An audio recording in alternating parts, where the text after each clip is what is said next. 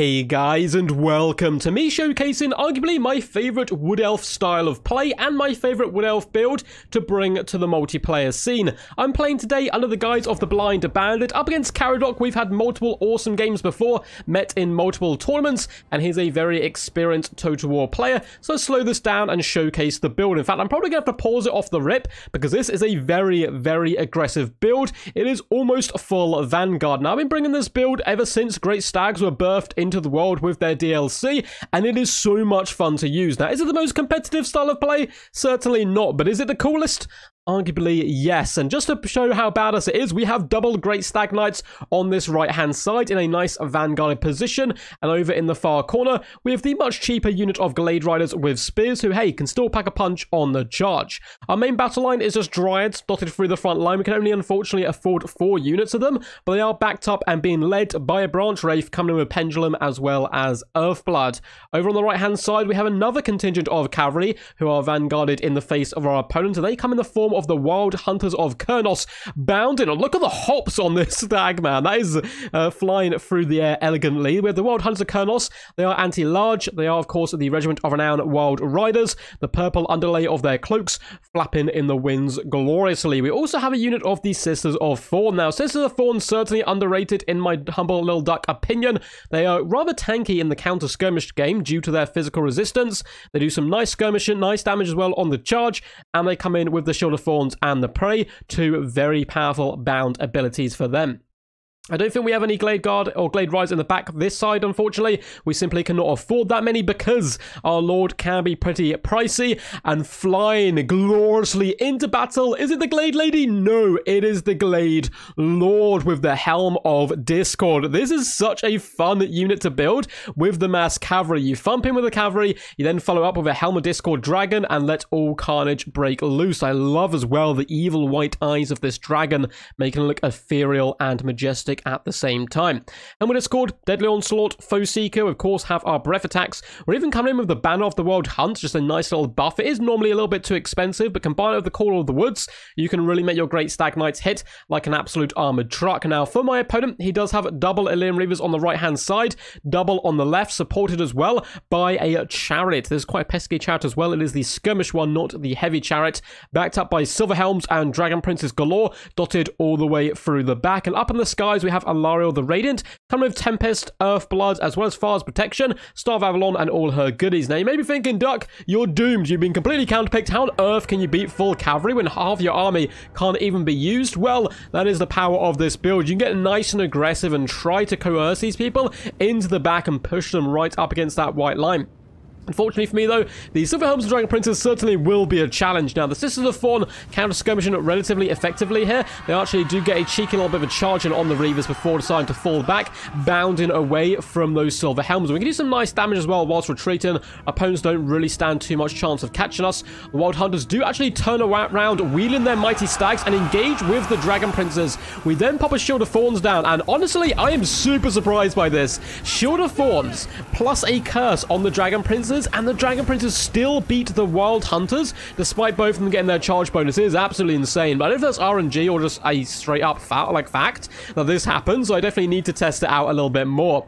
In the left-hand side, the Dryads are trying to catch the Dragon Princes where possible. We've also swooped upon some of my enemy cavalry, trading blows. Silver Helms are breaking, likewise our Great Stag Knights. So now we have Dryads flooded in and Glade Riders trying to pin the Dragon Princes in place. We do get a Far's Protection go down on the Dragon Princes, though, and that's going to be quite a messy engagement on the left-hand side. On the right, however, the dragon has managed to swoop in, terror routing the Dragon Princes, who are eventually forced off, but not before they butcher the Regiment around Wild Riders there. Silver Helms, as well as Chariots, are also feeling the wrath of the mighty Forest Beast. So a decent engagement on the right-hand side. We're also dragging away Illyrian Reavers with the help of the Sisters of Thorn here. Now, in the main fight, we did drop a big, fat, juicy pendulum down the Dragon Princes. My opponent counterplays there with the lovely Star of Avalon. Great Stags have got the Dragon Princes surrounded amongst the Dryads as well. Now, normally you want to be cycle charging with your Great Stags, but when you're pinning in enemies like this, you must stand and fight as long as possible. And the Dryads are starting to drag down the enemy, despite the Star of Avalon coming into action.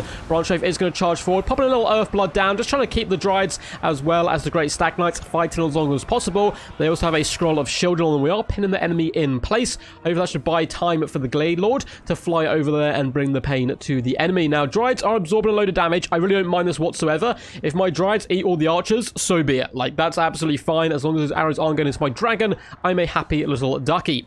The Wild Hunters did try to charge in there and bring some pain to the Heralds of the Wind. Unfortunately, are driven away, but once again, are absorbing a lot of ammunition. Now, down in the main fight, on this left-hand side, you can see Dryades are routing and fleeing, and the balance power is going slightly against me. However, the dragon is about to catch a bucket ton of units. We have double Dragon Princes in here, plus Silver Helms. We come with that big old fat juicy breath attack, make some relatively okay contact, nothing too crazy, but hey, damage is damage at the end of the day. And now we're going to swoop in here. Foe Seeker is popped, and our dragon is angry. We're coming in with a pendulum going down the line on the Dragon Prince as well, going to help break them. The Great Stag Knights in combination here with the Glade Lord are doing a fantastic job, and this is all of a sudden being turned into a winning situation from a rather negative one. Now in the back, the sisters have managed to drag 2 units of cavalry wide, Silver Helms as well as Reavers attempting to chase them down, but the sisters quite happy to cackle at them and throw javelins where possible. But over on this right hand side, my opponent doing a really solid job here of just wrapping up all my Dryades and other units. You see a lot of ammunition still being used up though, and they are starting to dwindle quite a bit, and we still have a mighty dragon left on the field who can quite comfortably destroy Alarielle in the fight as well. Now the Branch Wraith is desperately trying to catch up to Alarielle and start to drag her down. We are going to get some pretty big hits into the rear of her, as the Great Stags in the distance are used to help chase off some of the Dragon Princes. They actually try to float back as quickly as possible to pin in Alarielle, but she is able to escape. The Glade Lord, however, though, will better force off this unit of 22 Dragon Princes. That's some very good value. The Onslaught was even popped as well, just to ensure a rather vicious and swift exit for the Dragon Princes, as the Glade Lord does fly high and proud above them. So we've come to a bit of a lull in the battle. Balance power is still relatively even. My opponent certainly has the upper hand in numbers, but we certainly have the upper hand in the fact we have a freaking dragon on the battlefield, and my opponent is starting to dwindle a little bit on ammunition, but still decent amounts, like 7 volleys here, 8 volleys here, but he wants to be saving all that ammo for the dragon. If any of these arrows are kind of loosed on Dryades and other such units, it's really not going to be getting them the best of the value, and I'm trying to bait out as many shots as possible with the Sisters of Thorn. I want all the smoke with them. I want all the shots coming at me so I can juke back and forth and just kind of ignore the damage where possible, also with that physical resistance. Now Alarielle does pop Arcane Conduit, trying to get some more magic fueled into her body. Great Stags were bounding over to attempt to save the Dryades. I knew it was always a slim chance, but you got to take those when your friends are being slaughtered. And the Glade Lord is on approach. He's going to be trying to focus down the Alarielle, the Radiant, where possible from long range, because a lot of people forget the male Glade Lord still has a bow, still does a load of damage. He just doesn't have the prey of enough Raymer, instead has that Helm of Discord. And he does manage to swoop in there with some pretty big shots. Now we do get a big fat Earthblood go down.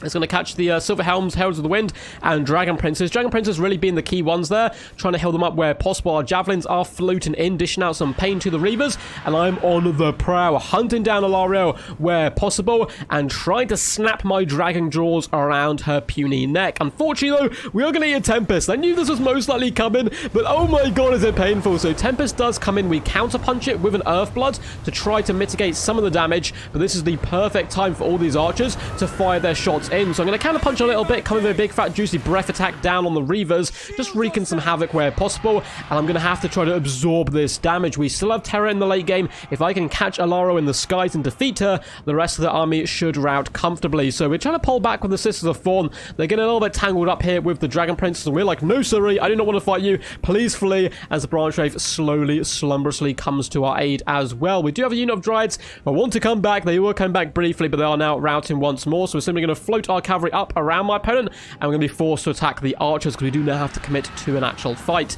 The dragon does manage to catch Alarielle. She does manage to float away, though relatively unscathed.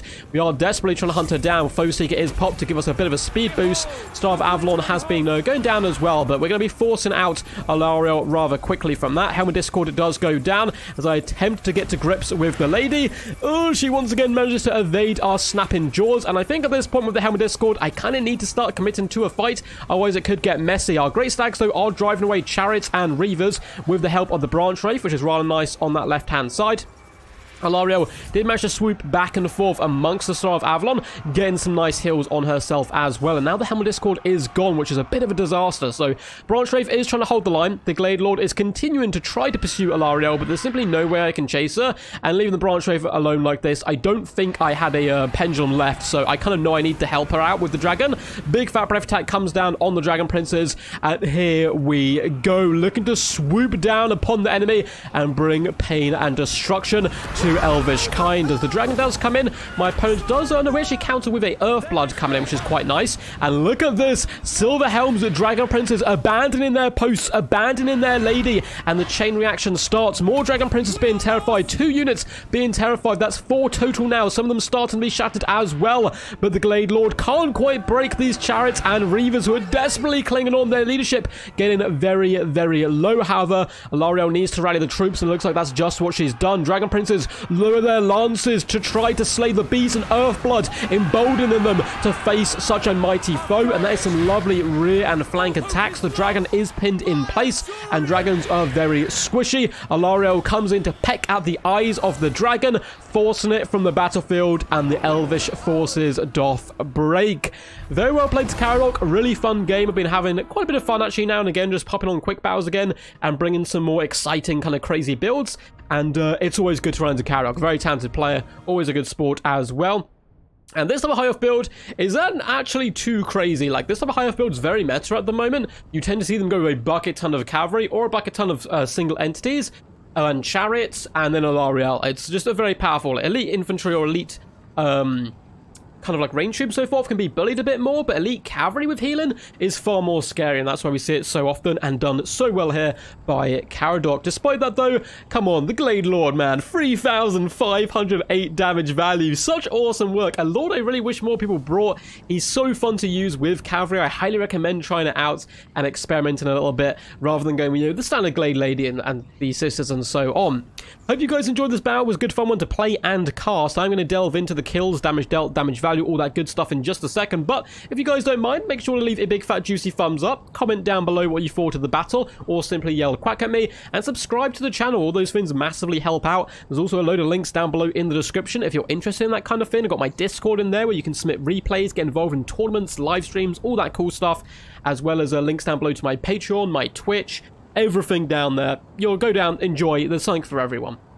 Anyway, back to the army. So, 73 kills, 3.5k. Glade Lord really was a massive standout for me, and we tried our best to kind of like beat out the arrows with the Dryads. It was always going to be a bit of a rough fight when I saw my opponent's build. This build, of course, much better at cracking an enemy center and trying to like, overrun archer cores and that kind of stuff, because the Dryads, 500 value's not bad, but apart from that, they all did relatively terrible, simply having no good targets, apart from being ping cushions, and that was their main job today.